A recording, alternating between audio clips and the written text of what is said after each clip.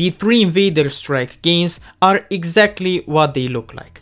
They are very basic space shooter games which get the job done.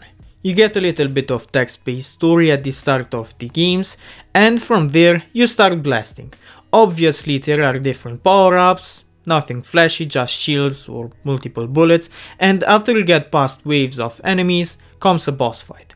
Each game takes you around 1 hour to finish. It's a bummer that you can't change the ships or upgrade and customize one, and I don't like that enemies move in a choppy manner. At first I thought that maybe my version was faulty, but then I saw on other phones of mine and online on YouTube that that's how sprites move.